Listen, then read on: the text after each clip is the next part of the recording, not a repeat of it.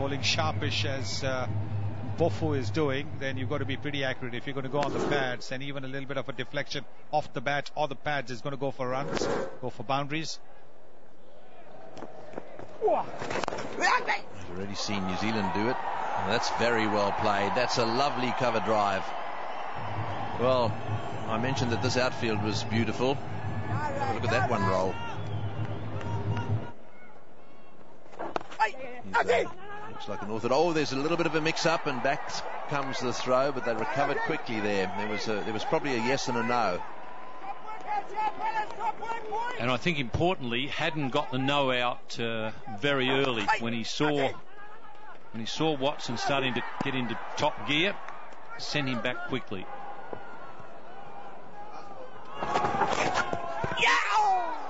Oh, and that must have been pretty close to the stumps.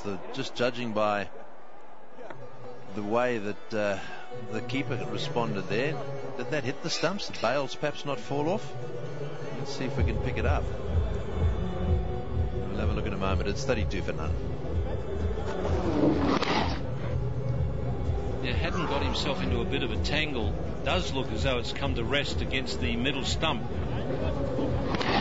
So he's got the inside edge onto the inside part of his thigh, and it has hit middle stump. Obviously not very firmly. Surrounded by Africans here, with Tony Gregg's moved out. Alastair Campbell, former Zimbabwean captain. And that'll be a boundary to Watson. Yeah, Alastair Campbell, former Zimbabwean captain, moves into the commentary position. Good afternoon, Alastair. Afternoon, Chapelli. Yeah, Australia going along 36 for no wicket, a boundary there. Just straying onto the leg stump, Christopher Mpofu, and Shane Watson helping himself, finding up in the circle. So once he got it past him, Raymond Price is the man there.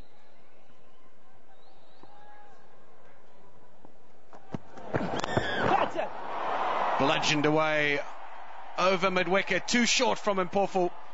Prosper Sayer getting in very close at mid-wicket, had no chance. Watson, well, is this the time that the floodgates open? It's one reason why he's so hard to stop. It looks as though Mpofu attempting to bowl off cutters, just rolling his wrist a little bit, but Watson will drive you down the ground if you overpitch. That's over mid-on. Be another boundary. This time Haddon into the act. So 2 boundaries already conceded. Watson, both of them. This occasion Haddon just giving himself a little bit of room and bludgeoning it over mid-on. Yeah, he doesn't like to be kept quiet for too long. The Australians trying to cut loose in this particular over. Just 1 ball remaining. He's got to make sure that they just finish it well, or as well as they can. Well, that's over mid-off. That's another boundary. 17 off that over from Mpofu. 49 for none. Very sweet timer of the ball, Brad Haddon. And you see there, I mean, it's not even a full follow-through. Just a couple of steps down the pitch and sort of a 3/4 follow-through, and yet it bounced just inside the rope. Very, very sweet timer of the ball. He's one of those guys, he walks out to the crease. It's very well fielded. I thought for a while he had found the gap. A lot of air given by Utsaya and Craig Irvin. Both batsmen will be keen to bat through as well. There's a big appeal. Now very vociferous from Tatenda Taibu behind the stumps. And it's going through his mind. He's going to the captain. He's got a little smile. Where's he going to put his money where his mouth is? Yeah, he's called for it. An LBW call. First look at the no ball. Well, that's clearly behind the line, so no problems there. It's the first area that the third umpire will have a look at. And then we'll have a look at where it hit. And there we go. Wow. Well, naked eye, that looks to be pretty adjacent. And this will give us a better idea from Hawkeye. It did turn. Well, the impact was in line, and it is hitting halfway up middle and leg. So what will come back to the on-field umpire is that the impact is in line. It is hitting the wicket, and I think you might find that there will be a reversal here. Yep, the umpire is now communicating to the third umpire, and there is a reversal. He's out. That's the end of Brad Haddin. Had the decision reversed, and it was quite clearly out when we had the benefit of television. Yeah. He went to his captain to tender time. We said, I think we should review this. It looked out to me, put his money where his mouth is, and has been successful. Brad Haddin gone for 29. Well, one of the... රටවල් 40කටත් වැඩි ගණනක සංචාරය කරන අපේ මන්චි super cream පැක. Super කියන්නේ නිකන් නෙවෙයි.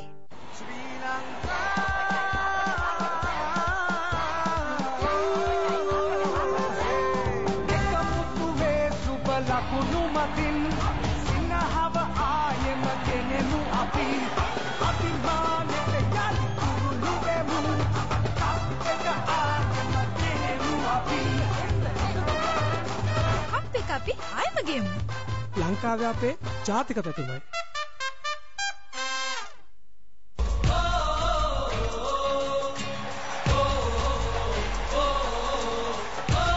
මෙවර cricket ලෝක කුසලානය දිනන්නේ කවුද? නිවැරදි පිළිතුර වන ජයග්‍රාහකයන් 5 දෙනෙකුට මාලදිවෙන බලා යාමට සහ ඒමට ගුවන් ටිකට්. ඔබේ පිළිතුරු අලවියන්ෂ ශ්‍රී ලංකා රූපවාහිනී සංස්ථාව කොළඹ 40 කිනේට එවන්න. වැඩි විස්තර සඳහා 0.757888884 අමතන්න. සිද්ධාලේප නිසා දැන් නම් මට පුදුම සනීපයක් දැනෙනවා.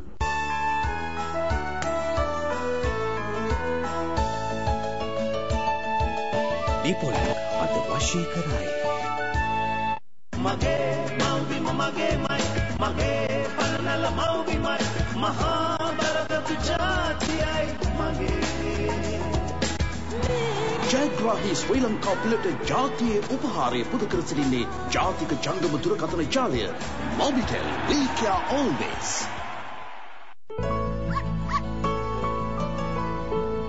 ආදරේ නම් ඔබ යුතුයකමයි එය රැකගැන්ම.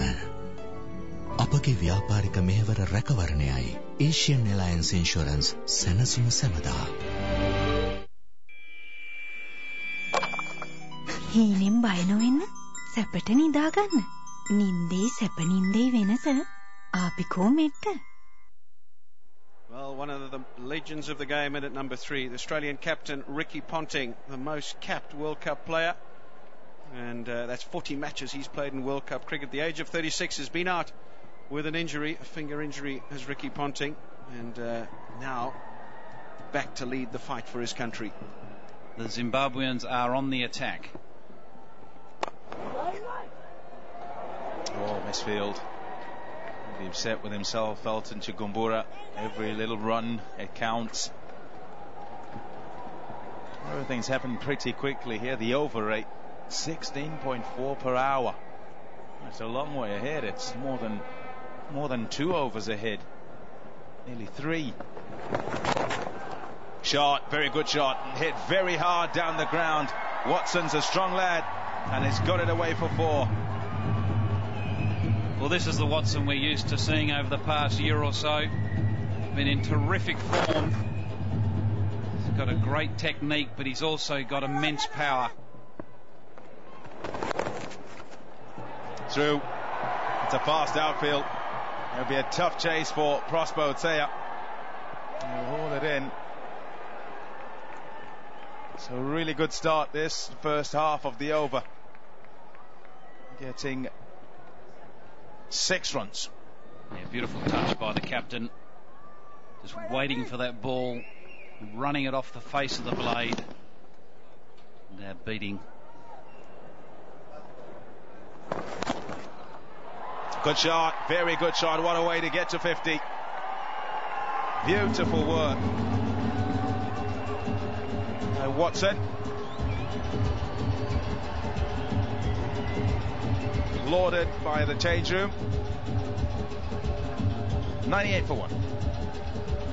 Just recently by Ricky Ponting, who's also started very well. And that's the shot that got him to 50. Great power through extra cover. but in times past has been a good wicket taker. Doesn't start well. It's the third wide of the innings. Brings up the 100. Fifth bowler is always important, and how he goes too determines who it is who bowls the overs.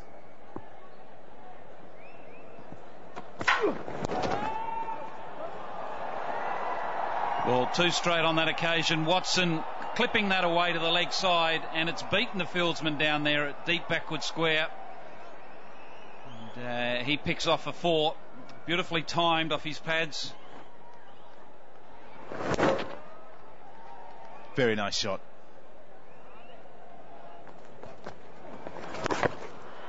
Well struck. That's very well struck. It's a big one. It's gone out the park. 6 runs. And this man believes in his power. So the previous delivery was slightly tossed up, and Bunting was down the pitch, and now the bowler trying to compensate, bowled a flat one, and Watson was waiting for it. The 50 partnership coming with that massive 6 from Shane Watson.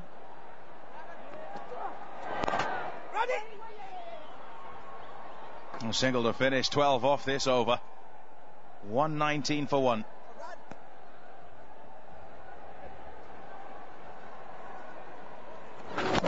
Very quick to transfer his weight onto the back foot. And that's a big hit. That is a long, long way.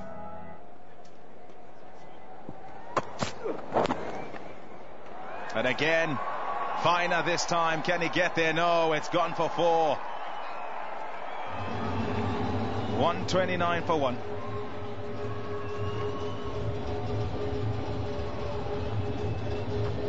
Well, that over was just the kind of push that the Australians needed. Already the previous 5 overs they had been scoring pretty quickly, and now this over will certainly have helped them. Pretty ordinary bowling at the pads.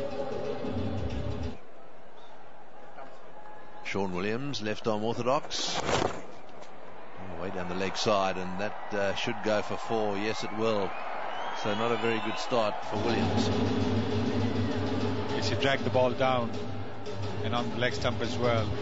Just what Shane Watson was looking for. Didn't try to hit it in the air again. Hit it along the ground.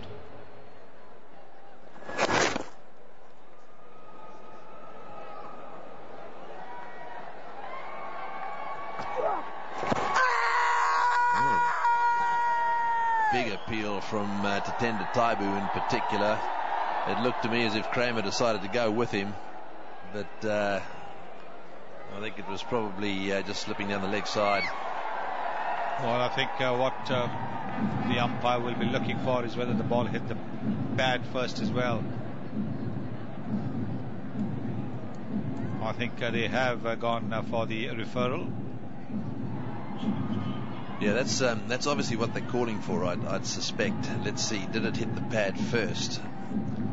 And my feeling was, looking at it, that it did hit the pad first, but that's not the one that's going to show us. I think that one really just shows where the ball's pitching and it's following through. So based on what we've seen so far, there we are, there's the up goes the finger, and that's the end of Watson. That's a very, very important wicket. Watson was playing very well. He was beginning to loosen up as well. 79 to Watson. So he's on his way back. LBW to Kramer. 92 deliveries.